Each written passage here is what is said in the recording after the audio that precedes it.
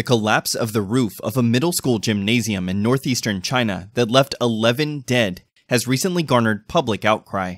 19 people, including 2 coaches and 17 players of the school's women's team, were inside the facility in Qitihar City, Heilongjiang Province, when the concrete roof came down on the afternoon of July 23rd.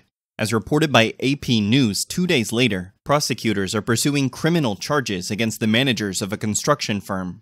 According to CNN, the players' ages were around 15 and 16. Preliminary investigations showed that construction materials left on the gym roof during work on a nearby building may have contributed to the collapse. Officials said that the material, known as perlite, collapsed because it became heavier after absorbing rainwater and becoming saturated. The tragedy at the number 34 middle school has sparked grief and outrage among the local community, as well as the general public. Images circulating in social media showed a large crowd of people gathered outside the school on July 24th, where a front walkway was covered with flowers brought by mourners. The accident, which adds to a long list of safety-related fatalities in China, has also sparked criticism of the government's handling, including accusations of a lag in releasing timely information.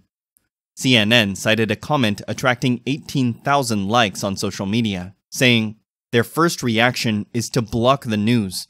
Who cares about your child when they are scared of losing their positions?"